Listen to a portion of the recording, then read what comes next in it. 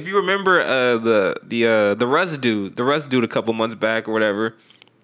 The Russ dude, which I don't even know if he's black or whatever. Like I don't even know what that dude is. Like, but that dude he's been the realest nigga in hip hop so far this year. Why? Why is it? Because some rapper, and guys, excuse me, YouTube, excuse me. I don't know a lot of the Lils. I don't listen to a lot of them, so like I know people are probably gonna be like, "Oh, he was talking about so and so." I don't fucking know. Like to me, they all look like Lil Uzi, but I know it's not Lil Uzi. I know, if it's not Lil Uzi, it's not Rich the Kid, it's not Lil Pump. Is Lil Pump the one that he's alive, right? Yeah. Who's the dead one? The Triple X one? No, Lil Peep or is he dead? Is it Lil Peep? Is it Lil Xan? No, Lil Xan's alive. Lil Xan's alive. So I think it's Lil Peep. I think it's Lil Peep. Yeah. I'm not trying to disrespect Lil Peep at all. Please, I'm not trying to disrespect at all. I do not know. Like they're all like too similar. Yeah, they all so look too the same. I don't fucking know. But one of the littles, basically, this was around the time where like J. Cole's album had dropped and everything. And J. Cole was trying to start the whole like everyone stopped doing drugs and stopped taking lean and all this shit or whatever. And I think Russ had either retweeted J. Cole or pretty much I think he sent a tweet out and basically saying like drugs are stupid and like you guys shouldn't be doing lean and shit. And then this little whatever added him and was like, "Shut the fuck up, you a bitch." Strike one. Now, and like this is Russ. Russ looks like fucking. Russ kind of looks like Jesus.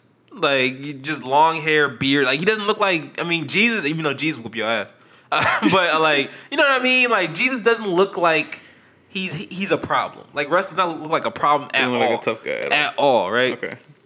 So apparently, I guess the dude took it a step further, which I don't know what happened after that, but the dude took it a step further and decided to, which I was like, this deserves a fucking fade. This deserves hands. But the dude, I guess, took a picture of Russ's sister and put it as his Twitter Avi, and he just had it there. And like this wasn't something to where it was like they know each other. Clearly they don't. But he just went and put his sister on his Avi. So Russ, being the good gentleman that he was, didn't say nothing, didn't make a fuss or whatever. It was just clearly to Russ, it was on site. Like, when I catch you, there will be no words. There will be no fucking, hey, what was that about? I'm going to beat your ass. And it might not be me, but someone's going to fuck you up.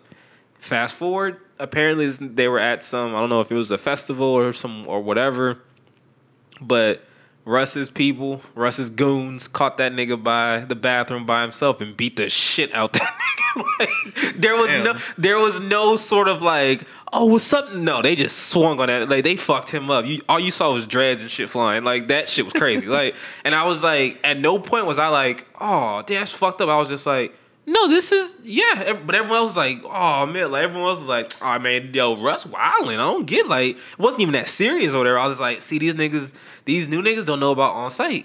Like, you can't do some shit like that. You cannot post someone's sister and then expect it to be cool.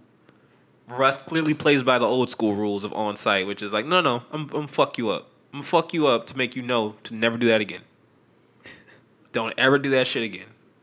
And so far, whoever this little person is has not done that shit again.